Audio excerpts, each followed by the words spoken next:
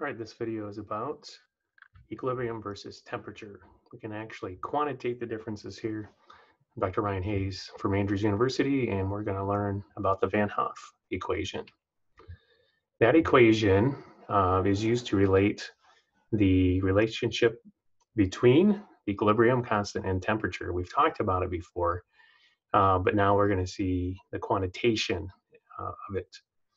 And what you need to know is um, usually the problems are given with a couple different temperatures, T1, T2, and then an equilibrium constant for one of those temperatures. You also need to know the enthalpy of the chemical reaction, and R is the gas constant at 8.314 joules per mole Kelvin. And we've been through these equations before, but maybe you haven't. We'll work one in this video. All right, so what is this equation? Where did it come from?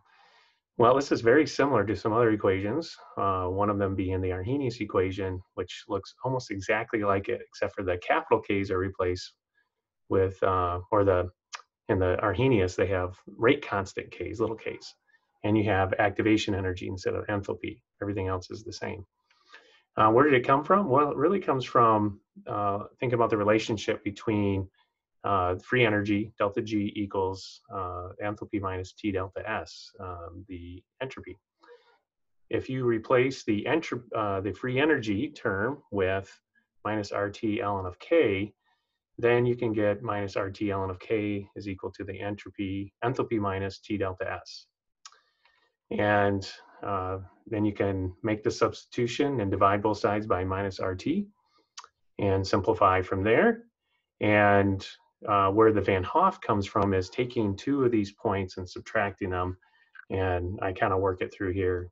You don't need to derive it, so it's not that critical, but for some it helps to see where it came from and how it all works out.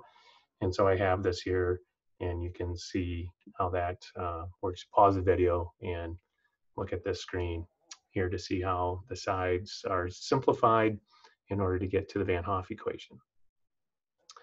All right, but what does the problem look like that you may be working on with this particular one?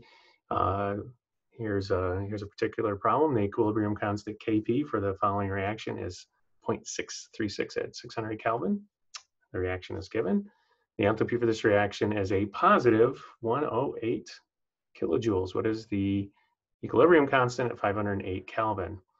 Well, how are we supposed to know we use the Van Hoff for this? There are some dead giveaways here. The clues are enthalpy is given, temperature at two different temperatures, and an equilibrium constant at one of those temperatures.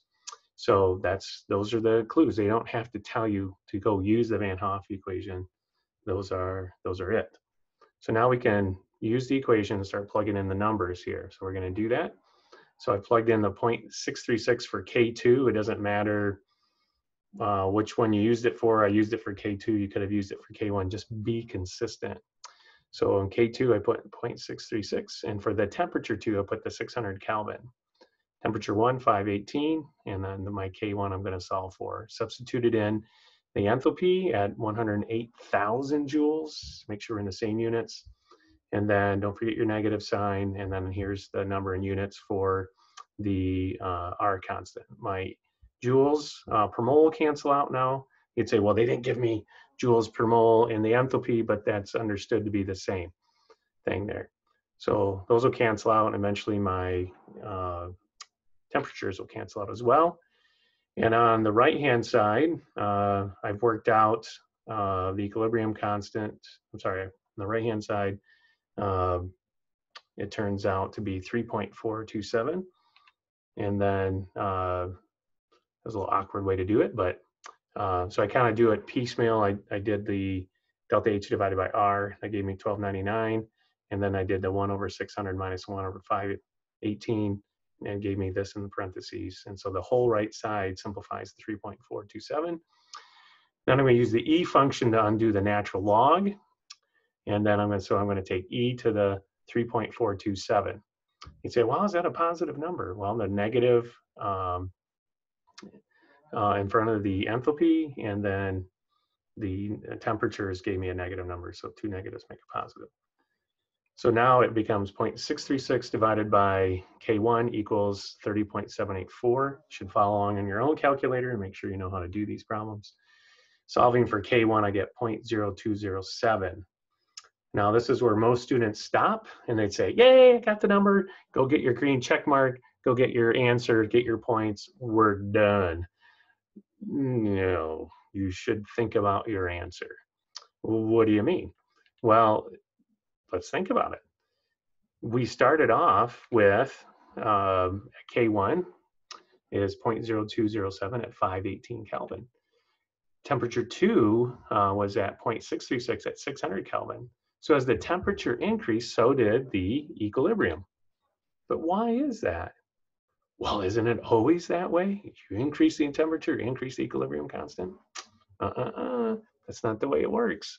You need to know from Le Chatelier's principle that when you have an endothermic reaction, because it was a positive 108 kilojoules, that when you heat an endothermic reaction, the equilibrium constant increases. The opposite is true for an exothermic.